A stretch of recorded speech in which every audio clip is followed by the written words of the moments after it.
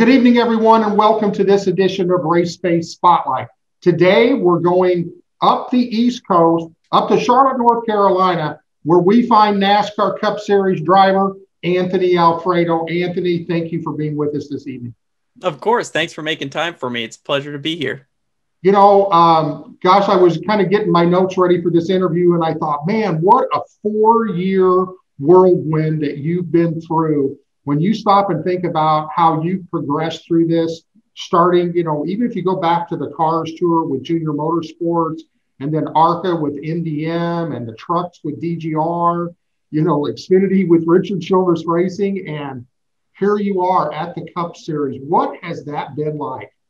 It's been surreal. First off, I never expected the last couple of years to even have the opportunities I've had, and definitely not or didn't plan to be a Cup Series driver already. It's pretty surreal. I'm very blessed. I'm thankful to have so many amazing people around me. But one thing I will point out is just the opportunities I have had were usually part-time. And even when I ran in the K&N Pro Series E Series, now the ARCA E Series, that's only a 13 race schedule. So I haven't run more than I think 18 or 19 races in a season in the last 4 years. And now in the Cup Series, obviously it's a 36 point race schedule, 38 with the non-points events, which is unbelievable. So I only started racing in general 7 years ago. I raced go-karts when I was younger, but I took some time off to play other sports, but it really didn't start, seriously racing until 7 years ago in the legend car, and then a limited late model, and moving up from there, as you just mentioned, with all these teams. So it's been, maybe don't have a ton of overall experience, definitely not as much as I had planned on before getting into a cup car, but at this in this field, opportunities can be few and far between, especially while you're running part-time. And I've just tried my best to make the most of them. And the last 2 years at the end of the season, I wasn't 100% certain what God's plan was for me and what the next step was going to be in my career. And it just seemed I was at the right place at the right time, or a door opened. And when an opportunity comes a knocking, you definitely need to answer, So especially when you have the opportunity to race on Sunday, it's just tremendous amount of experience I'm able to gain with a great group of people at Front Row Motorsports. So as you said, it's been a unbelievable last few years, lots of ups and downs, just a lot of experience, a lot of different opportunities, but I just tried to make the most out of every one. And I think that's part of what's helped get me here, along with the tremendous help of all the people around me. Well, I'm a firm believer that good things happen to good people.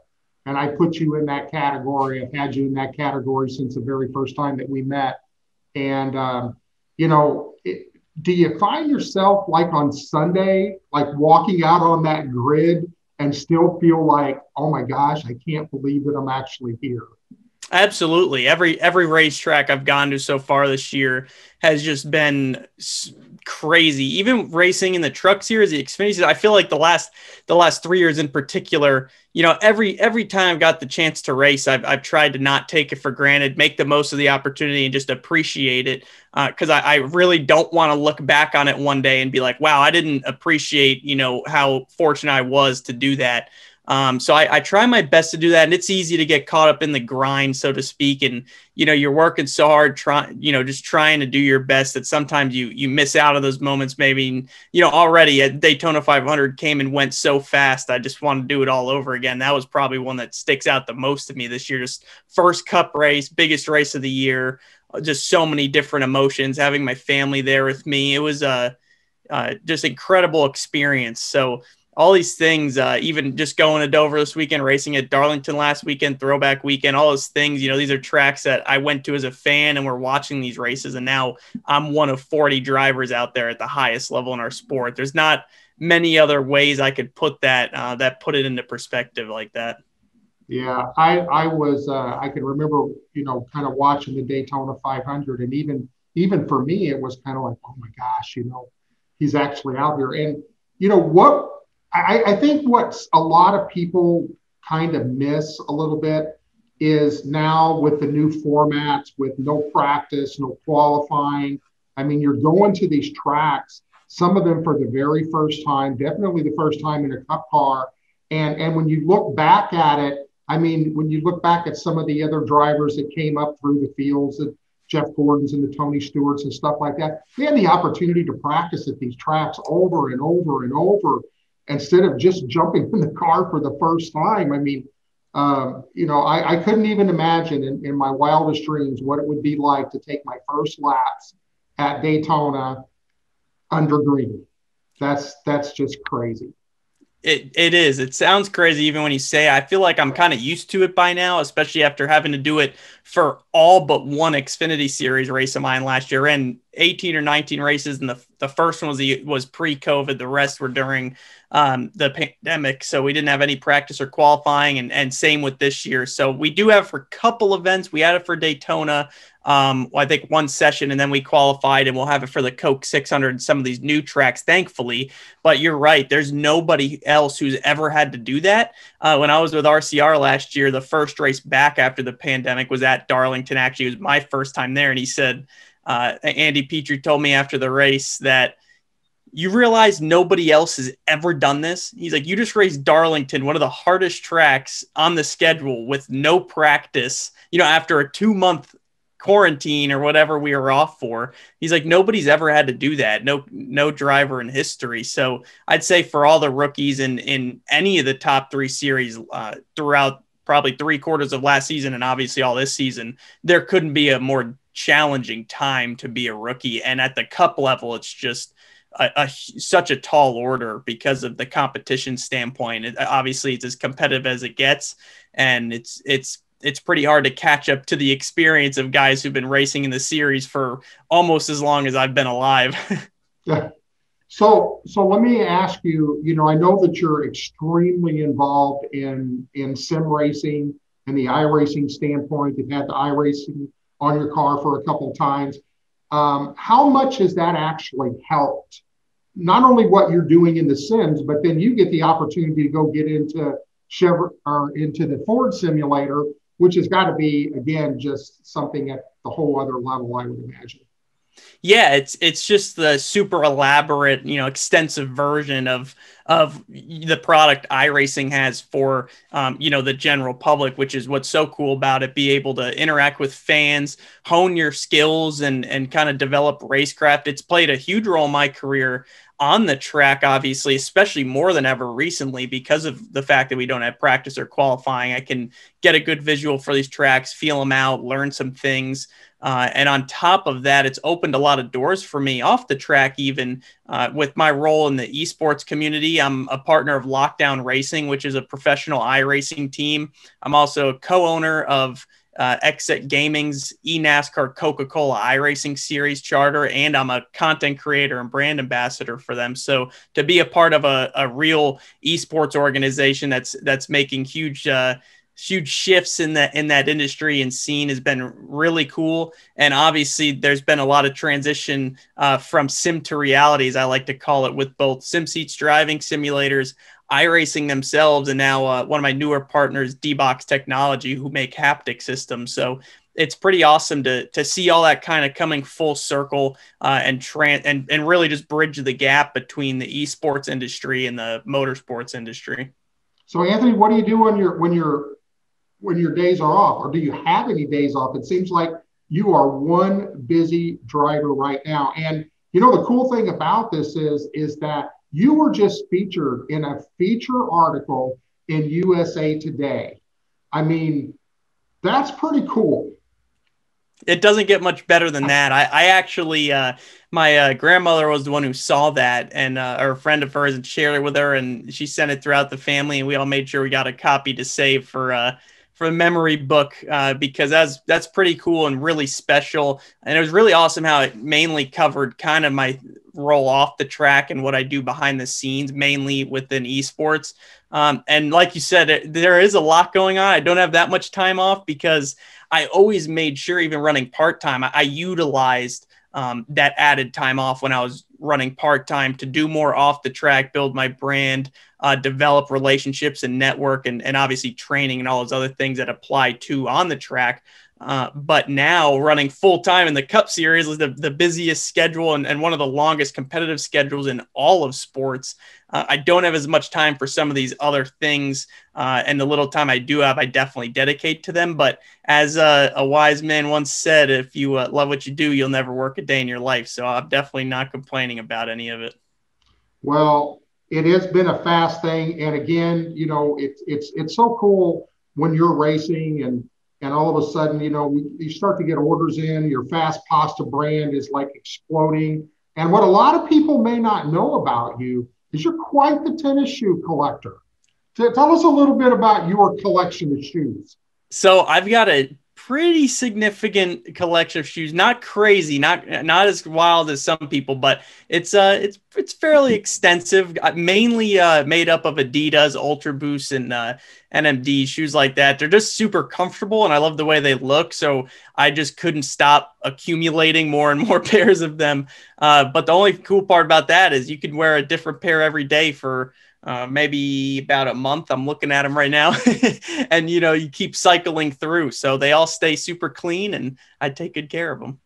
Yeah. So let's talk about, with what time that we have left, what tracks are you looking forward to? I know that Coda's got to be on that list someplace. That place is just amazing. So what are a couple of the tracks that you're really looking forward to go racing at? Well, since you led me into it, I'll definitely start with Circuit of the Americas. I mean, to race at a Formula One track is awesome, especially because it's the inaugural event there for our sport. So to be a part of that in one sense is super cool. And just to go there in general and compete is a pretty neat opportunity. And I think it'll be a great show. And then in addition to that, there's some other new tracks on the schedule, or at least new to me. And those are all ones I'm excited about just because I love going to new tracks. But there definitely are some tracks that I have been to that I have a little bit higher on the priority list because I know they might be a great opportunity to go compete well or maybe snag a very competitive finish. So those places include the super speedways. I really like plate racing. And then some other ones like Texas. A lot of people don't love the new Texas configuration since they redid it. And for some reason, since I've raced there, I've had a pretty solid speed in everything I've raced there. So I'm looking forward to going there, especially because that's Speedy Cash's home track. So that'll be cool to be there and try to do well for them. And there's some other ones on the schedule as well. But the intermediates have always kind of been my forte, if you will. I've ran a lot of those recently and learned a lot about them, even though I have been running part-time. And I think that's where we excel. Right. So I got to ask you this question. You gave a shout out to Dude Wipes at the race. Was it Vegas? Yes. In Vegas. You just walk us through that, because all the announcers were talking about it on TV. Just give us your side of that radioactive, if you would, because you did make radioactive on Race Hub as well. Yeah, well, it all really, to start, first things first, I've been fortunate to only work with brands that I'm a true advocate of and have great relationships with, and to be on such a friendly level with them, and always making jokes like that, or something hairy happens on iRacing with my friends and someone will say, oh, you need a dude wipe after that, whatever. And it was it was just natural. I didn't plan that. Everyone's like, wow, what a what's the word? A great brand ambassador. Yeah. What a way to throw that in there. And I'm like, that was the first thing that came to mind was I need a dude wipe, because that was such a sketchy moment. I think it was Alex Bowman blew a tire and was trying to make it to pit road at the very last second. And I was coming at, was coming off the exit of turn 4 at Vegas at 170 miles an hour probably. And there was nowhere I could go. I just held it as low as I could, and he was coming down the track, and it was a near miss. So it was a dude wipe moment for sure. Well, Anthony, I sure appreciate you being with us. As I've always said, your off-track activities, the things that you're involved with, everything that you do, I can tell you, most people have no idea how hard this young man works off track. You see him on the races in the cars, but man, there's a lot of things going on behind the scenes with him. You heard a little bit about it today with his Sims racing, but he's always given back to the community. I'll just say it again. I think he's one of the most marketable drivers in the sport today, anywhere. I don't care if you're looking at NASCAR or IndyCar, it doesn't matter. Anthony, you've done a great job. Proud to say that you're one of my friends, and we just wish you the best of luck for the rest of the year. If you've not followed Anthony Alfredo, you need to make sure that you do that by just going to anthonyalfredo.com. Go up in the right-hand corner of his website, because all the links are there. I mean, this guy's on more social media platforms than you can imagine. Check him out and all the stuff that he does on YouTube. And we didn't even bring up that you won a big iRacing race. That's right. We did win a couple big ones within the last few months. I actually I've won some big events, but I've never won a championship in anything yet, because I haven't had the opportunity to run full time in any series. And season 2 of the Monday Night Racing League, we just started season 3. But season 2, I made it to the final 4 in the playoffs. We had won a bunch of races. I think I finished second or third like 7 times, something crazy like that. And in the championship race, while leading, my computer broke. So a PC sponsor is new priority on that list of people I'm reaching out to, because my PC literally broke on while leading the championship race, and I lost the championship. But we made up for it last week with a second place finish in the Pro Invitational Series race at Darlington in the debut of the NASCAR Next Gen car. So hopefully that's a sign of good things to come when we get to go race it in real life. So could you tell the difference in that car, even though you were on the sim? Because it looked like everybody went down into turn 1, and on the start of the race, it looked like the whole field was kind of like, uh-oh.